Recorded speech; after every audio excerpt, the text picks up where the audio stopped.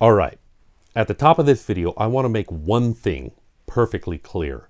Regardless of anything else that I say in this video, regardless of what you think I'm saying in this video, I want you to understand, I love my Bambu.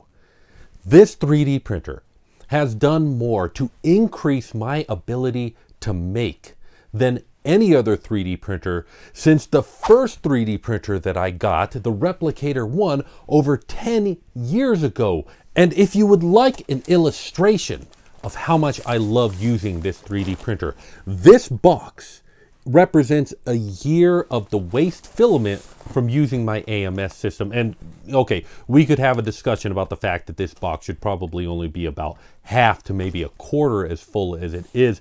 But look at this. Bottom to top, side to side, this box is full, brim to bursting of AMS waste. This is a year's worth of running this AMS system non-stop, using it like crazy. This is a lot of love right here. So whatever else I have to say in this video, I want you to understand that it comes from a place of love. And if you understand me, you understand that love and criticism are not mutually exclusive. And yeah, I'm afraid I do have a little bit to criticize here. Where should I start with this story? Well, in this little container here, I have an example of the worst print that I have got out of this 3D printer. It's a print where I took one of my early printer block sets, the light mech, and I wanted to make all of the pieces, well, AMS-y. I wanted to put as much color into them as I could so that they would look like a professional toy. And my reason for doing this is a topic for another video. But this print, that should have only taken maybe a day, ended up eating weeks of failed prints that came off with just so bad layer lines that weren't feeding well, that they fell apart as soon as I pulled them off the build plate. The AMS system was just ruining this print, and I couldn't figure out why. Now, I do want to admit in this story that I made some mistakes. And my first mistake was to make an assumption about what the problem was. I was using various rolls of filament. Some of them were in cardboard tubes, some of them were in slightly smaller spools, and these are not the sort of thing that the AMS is particularly well suited to do. So I thought the solution was that I needed to upgrade my AMS to the Hydra system. Now, it should be mentioned, the Hydra is a system for fixing exactly this problem, but if I'd have just contacted Bambu support right now, I would have saved myself a lot of trouble, a lot of headache, because this wasn't the problem. But we'll get to that in a little bit. Because even after upgrading to the Hydra, the problem persisted, and so I decided to finally break down and contact Bambu support. But around this time, Joel Telling had made a video about his AMS system having a problem. And of course, when Joel Telling contacts Bambu and says, hey, I'm having a problem with my AMS, their response is, here, have 4 brand new AMS systems. And I wanted to know how they would respond to, well, just your average Joe. So I contacted them on my alt account, and I didn't tell them that I was the 3D printing professor. And as our back and forth started, and I said, well, here's the problem, and they said, well, it might be this, could you try doing this? They eventually asked me to send them a video of the problem in action. I took that video, and they saw that I had upgraded my AMS with the Hydra. And their response, honestly, wasn't that good. Their response was basically this. Well, it might be this thing over here, but we noticed that you have the Hydra upgrade, and that is an unauthorized upgrade. We didn't tell you to do that. You have violated the warranty. Here is a link to the warranty so that you can understand that you violated it. And if I were anybody else, I would have taken this as, oh, well, I guess I have to do this on my own because they're not going to help me. But unbeknownst to them, I wasn't anybody else. I'm the 3D printing professor, and they, were about to get schooled. My response to them was that, in my opinion, they needed to have an internal discussion about what they were going to do when they saw a Hydra. Okay, fine. I violated the warranty. I accept that I'm going to have to buy the parts to fix this, but you can't just wave your hand in the general direction of the parts that I need to fix. Please help me fix it. And to their credit, they backpedaled gracefully and said, no, you're right, the Hydra is actually a pretty cool upgrade, and we appreciate that you're trying to fix it. Let's see if we can get this sorted out. Now, the problem that I was seeing was, well, twofold. First of all, in the first stage feeder, it would sometimes report that it was out of filament when it still had filament into it, unless I took the filament and kind of pulled it to the right, and then it would recognize that it had filament in it. So that was one problem. Another problem was that, especially in the first and fourth stage feeders, it would sometimes feed in a bunch of filament and then it would get stuck. And the filament, the feeders would chew a hole in the filament, just absolutely gnaw the side of that filament, and it wouldn't feed anymore. And sometimes if I were there and fast enough, I could push it in and it would keep going and finish the print, but sometimes if I wasn't there, it wouldn't, and it would fail, or it would cause a under extrusion on a couple of layers. And to fix this in the middle of a print, what I would have to do is kind of pay attention to where the hole in the filament, the chewed up portion was, and then when the filament unloaded, be right there, pay attention to it, pull it all the way out and clip it off. And so this was how much filament was running through the system before it chewed up a corner of it.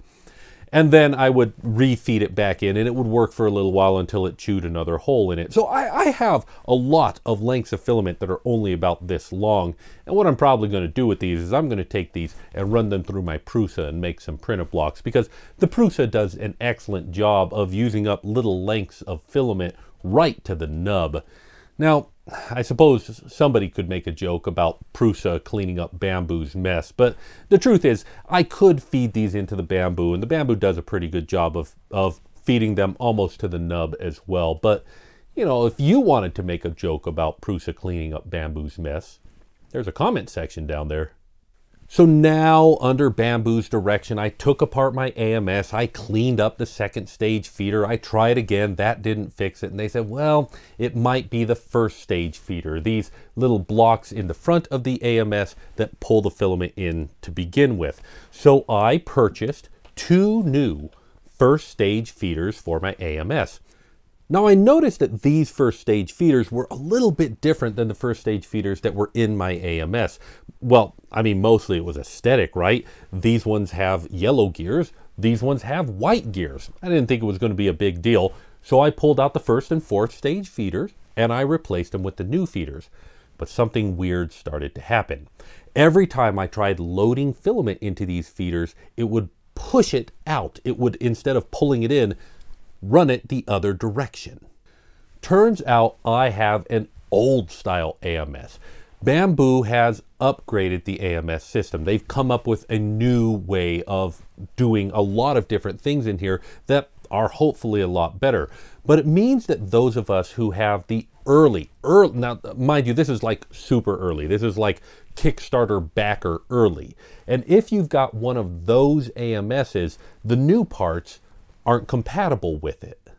Now, unfortunately, it seems that anybody in this particular situation doesn't have a clear route forward. And I hope that that means that there aren't a whole lot of people in this situation, but it also means that Bambu doesn't maintain the parts for these old style AMSs.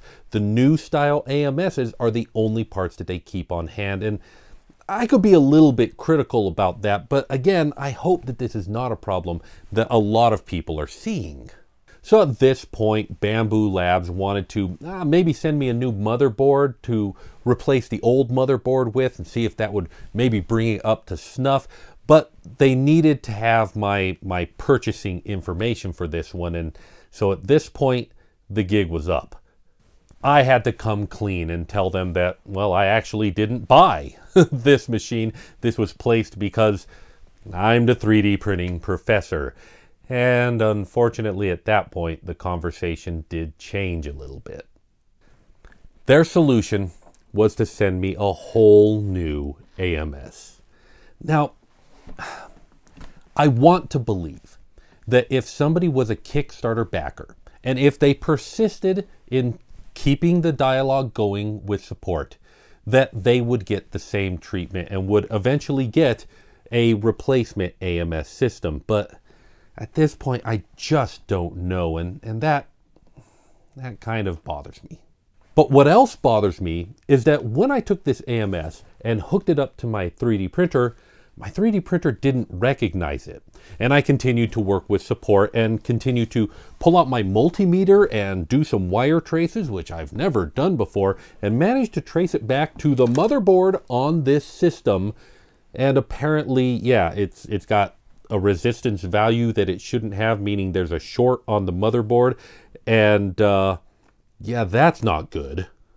I thought they were going to say, well, we'll just send you a new motherboard to slap in there. And I was kind of looking forward to doing that because I figured if I was going to take it apart anyways, I'll just upgrade it to a Hydra now too.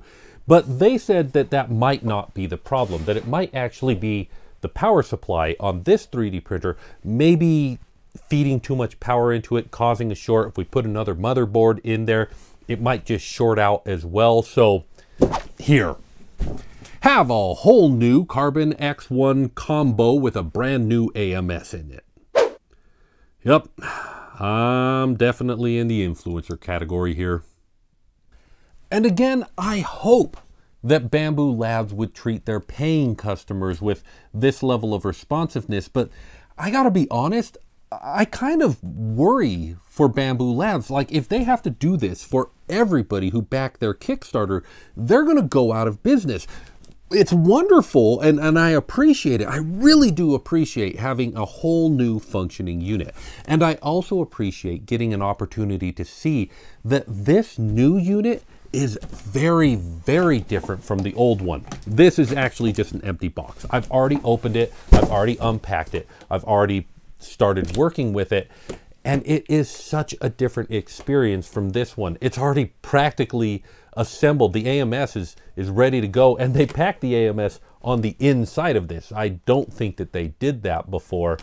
It's a much smoother experience. It's a much different experience. It's definitely an upgraded experience from what I experienced the first time around. So I can say for sure that Bambu Labs is moving forward and doing better things. And if you bought a Carbon X1 today, you would get a much different and a much better experience than I got. And I will say, I got a good experience with this one, and it's even better now.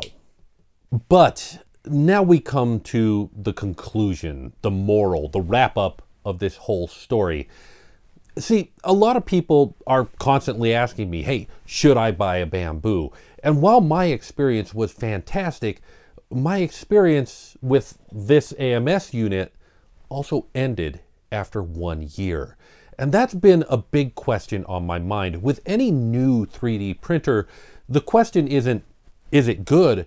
The question for me is, will it be good in a year, 5 years, 10 years? Okay, 10 years is maybe asking a bit much, but I would expect to get, you know, more than just 1 year out of this particular unit. Now, I should mention that the rest of the Bambu is working fine. And right now, as long as I don't hook an AMS up to this, it's fine. I can print with single colors, and I've got a lot of single color prints to print with it. So everything from here on down, still good, still going, and I'm gonna keep on using it to see how long it lasts. But it's a question of longevity. My #1 recommended 3D printer in the past has been the FlashForge Adventurer 3. Not just because it's super easy to use, which it is, not just because it's super easy to maintain, which it is, but also because I have been using several of them now for 5 years and hardly needed to touch any of them. They just keep working and working and working. 5 years of use from a $300 3D printer, that is phenomenal. Or there's Prusa. My Prusas are just workhorses. I'm using them all the time. Sure, they're not as fast or as fancy, but they continue to function day after day, month after month, year after year. And so the one thing that keeps me from wholeheartedly recommending Bambu Labs is the fact that they haven't had the chance to prove their longevity. And a situation like this makes me worry about it. Now, I don't think that Bambu Labs is intentionally making machines that as soon as the warranty ends, they will fall apart. Although they are ex-DJI employees, and I have not had good experience with DJI. But no, I'm going to give them the benefit of the doubt. I believe that they are trying to make a machine that lasts a long time. But they can't know that they've made a machine that lasts a long time until they've had a chance to test it for a long time. And that hasn't happened yet.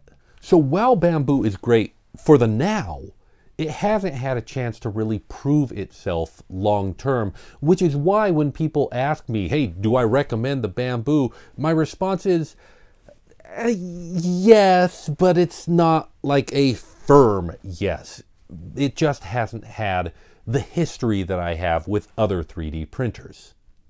And this is also a problem with YouTube reviews. Like, it's very easy to make a video saying, well, I've had this and that a problem, but you're not going to get a video from me in a year or 2 years saying, yep, it still works after a year or 2 years or 5 years. That's just not a video that people are going to make. That's not a video that people want to watch.